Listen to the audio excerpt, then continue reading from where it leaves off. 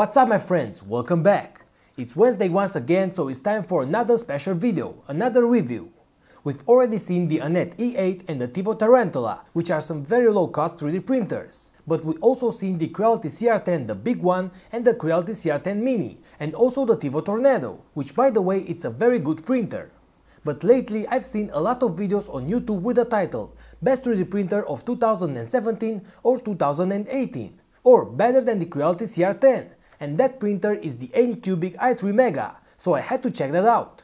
I had to see with my own eyes if this printer is better or at least as good as the Creality CR10. So I contacted GearBest for this printer. So here I am guys with another review on the Anycubic i3 Mega 3D printer.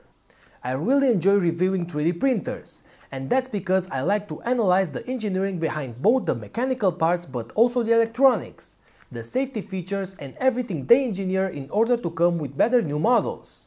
There is a lot of work in creating new shapes, new components, new firmwares for all these 3D printers. And as you have seen in these last 2 years, 3D printing machines got a lot better and also the prices a lot lower. So guys, let's see a quick unbox of this 3D printer, the components that we have inside of this case, test it out and give my final opinion about this 3D printer. So let's get started!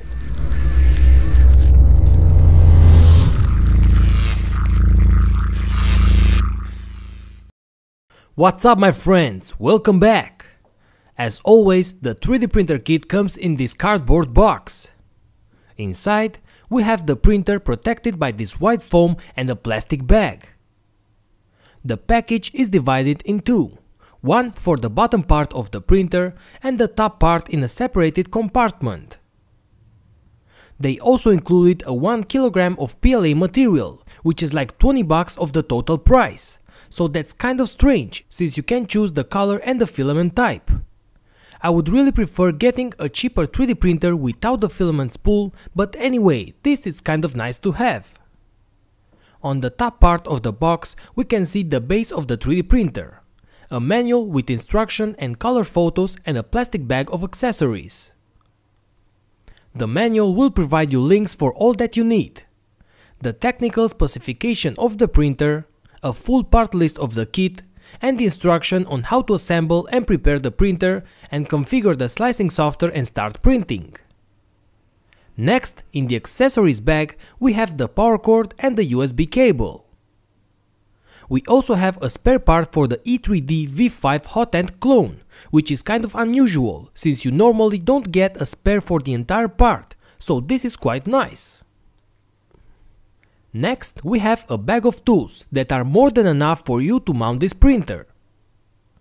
The kit also includes a pretty nice and decent print removal that will come in handy anytime. We also have the screws needed to mount the printer, and believe it or not, this is all that you need to assemble it, so that should be very fast. You will get a spare part for the end stop in case it breaks, a pair of blue latex gloves, so you won't leave any fingerprints marks on the printer, an SD card with all that you need on it, and also an SD card adapter for both SD and micro SD cards, in case that your PC doesn't have a card reader. Finally, we have a transparent acrylic spool holder that was laser cut with the Anycubic logo, and it is very simple to assemble. That's it guys, this is all that we have for the accessories bag, and this is all that we have in the received box. The bottom and top parts of the frame, the black PLA filament and the accessories. Both the top and the bottom part are 100% pre-assembled and pre-wired, so this printer should be very fast to mount. Here you have a better look on the top part of the printer, which as I said before is 100% pre-assembled. We can see a lead screw on both sides of the printer and the dual Z end stops. In the middle we have the X-axis carriage with the hot end and the cooling fan, and one thing that it seemed to me pretty nice is that inside of the hot end block we have a small PCB plug that merges all the components together using just one connector. That is so nice, since you won't have to make a mess by wiring each component separately, and in case that you want to change a damaged part, all you have to do is to remove the part and a short wire that will have its own connector. Now let's take a look on the bottom part, which has the main case and the Y-axis hot bed. And here comes a pretty interesting thing about this i3 Mega. If we take a look at the specification of this glass surface, it should be flat up to a tolerance of 0.2 mm, and it is very durable. If we make a zoom on it, we can see that we have a glass coated in some sort of fabric, with small pores that will make your 3D print part to stick well in place. I never used this kind of printing surface, but it seems like a pretty nice feature that might be placed on future 3D printers as well. The printing size is 210 by 210 mm and the height of 205. For the Y-axis movement, as for the X and Z as well, we have smooth rods with linear bearings, and I like that, since the printing size of this printer is not as big as the Creality, and in this case smooth rod seems better for me, resulting into less vibration. Now, inside the main case, the first thing that I've noticed is that there is no external MOSFET, so that might be my first concern. Okay, the bed is not that big, but an external MOSFET is always better in order to prevent the main board to burn out. Anyway, the rest looks perfect. The wires are well organized and zip-tied in place. The power supply is inside, so that makes this printer quite safety. Also, we have a direct fan for all the components on the main board, so that should keep them cool. It is quite clear that the board is made for this printer case, since I never seen this one. It also uses the ARM microcontroller, and the very strange thing is this huge ass capacitor in the middle. But that must be a good sign. All the wires have decent connectors and insulation.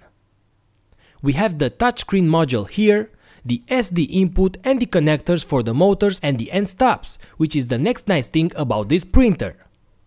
Instead of wiring each end stop, each motor and the heated element separately, you have these 3 different size and also color-coded connectors for everything. Since they are different size, you can't put them wrong. Now you have to lift and drag the bottom base of the printer between the top frame and fit it in place, so you are able to secure the screws with a set of 4 screws on each side. Now all you have to do is to connect the color-coded connectors and the printer is ready. You can now plug it and level the bed and start printing. This was less than 5 minutes to assemble it, so practically this printer is like 100% ready out of the box. The metal frame makes this printer very stable. At this point the frame is very strong and there is no movement whatsoever, so good job Anycubic for this frame. Since this model of the Anycubic i3 Mega has no capacitive sensor for the auto level, what we have to do first is to home all the axes. Usually you should use digital calipers or just a common ruler and make sure that both Z-axes are at the same height. But since this printer has dual Z end stops, the printer will automatically level itself in case of error, so that's a good point. Once we do that, first preheat the bed. Home the Z-axis once again and take a piece of paper and make sure that the nozzle is only gently touching the paper, so there is no too much friction. Lift or lower the heated bed with these dumb wheels and by that level the bed for all the corners. Now the printer is ready. Using the touchscreen, I preheat PLA and insert the filament, first through this filament sensor and then into the feeder. The filament sensor will detect each time that you run out of filament and pause the print, so you could put new filament and keep on printing. That will also come in handy when you're printing multiple colors prints. Now I use Repetier to slice a Benchy file and compare results with my other printers. I've used these settings. On the SD card that you receive, you have the driver and the Cura software in case you want to use those. I save the G-code file on this SD card, put it into the SD card slot and select print on the screen. I select the Benchy file and the printer starts printing. Okay, so I had to stop the first print, since the bed was not hot enough at the beginning, and the print didn't stick well to the bed. But then I've increased the temperature for the bed, and this is the final result for the benchy example. I've used 0.2mm layer as in my other examples, and as you can see, this might be the best result till now. The layers are perfect and the entire benchy looks awesome. I've also printed this amazing melted Darth Vader that I've downloaded from Thingiverse. This print turned out great as well. Next, I've used some ABS. This white ABS did a good job as well. I can see a bad layer here, but in general and for ABS prints, this is great for me.